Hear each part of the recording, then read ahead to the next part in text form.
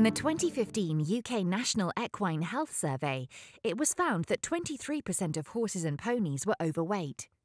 This was up from 16.9% the previous year. Unfortunately, 1 in 5 overweight horses and ponies suffer from laminitis, which is potentially fatal and in many cases life-altering.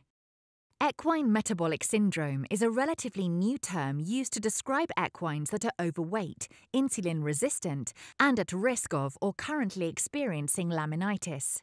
In these cases, laminitis should be thought of as a symptom of the underlying problem of obesity. There is some suggestion that horses with EMS are predisposed to PPID, formerly known as Cushing's disease, in later life.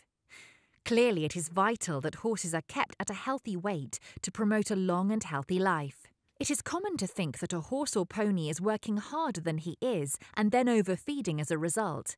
Hacking and schooling 5 or 6 times a week is only light work. Another contributing factor is not realizing how much energy some feeds contain. Half a scoop of a low-energy mix, for example, provides enough energy for 20 minutes of schooling. There is also increasing evidence that horse owners underestimate their horse's body condition score. Fat is becoming normal. Dengie's performance horse nutritionist Claire Akers takes you through the stages of condition scoring and key fat storing areas. Excessive fat is stored on the neck. Fat is usually softer than muscle, but can harden over time. If the crest feels hard, watch the horse walk. Fat will rock from side to side, but muscle doesn't. You should be able to easily feel the ribs but not see them. The exception is a very fit performance horse, like an eventer, where seeing the last couple of ribs is acceptable. If fat is building up on the top line, the spine starts to be a gutter, and if viewed from behind, the horse will have an apple bottom. The area at the top of the tail may start to feel soft and spongy if fat is accumulating there.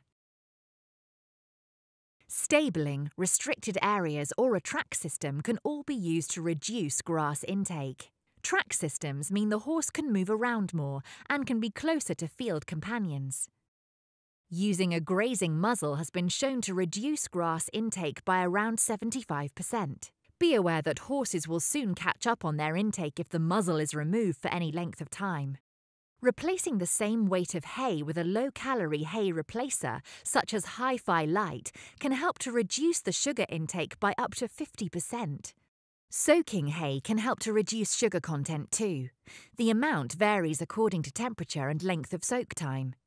One study showed that soaking hay for 16 hours in water that was 16 degrees Celsius reduced the greatest amount of sugar, but we understand that this isn't practical for everyone to do. Soak for at least an hour if you can. Using a small holed hay net, like a trickle net, can help slow the rate of eating, helping to make reduced rations last a little longer. Also, use smaller nets so you'll be less tempted to overfill them with hay or haylage. Implement an exercise plan. Hacking, schooling, jumping, lunging and long reining will all help. Try to aim for at least 20 to 30 minutes per day, building up gradually if your horse is particularly unfit. Providing a source of vitamins and minerals is important to promote good health and condition.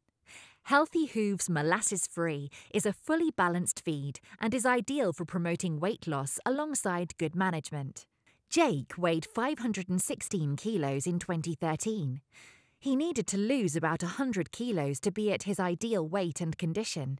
With guidance from Dengie performance horse nutritionist Claire Akers, Emma embarked on a weight loss program for Jake. His grazing time was reduced. He wore a grazing muzzle, received 2 kilos of Healthy Hooves Molasses-Free every day, plus 3.5 kilos of soaked hay.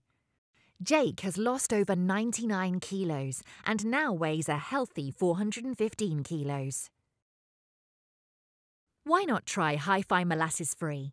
This option means you can feed as much or as little as you like, but a vitamin and mineral supplement or balancer needs to be fed alongside for a fully balanced ration. Hi-Fi Molasses-Free can even be used to partially replace high-calorie hay or haylage.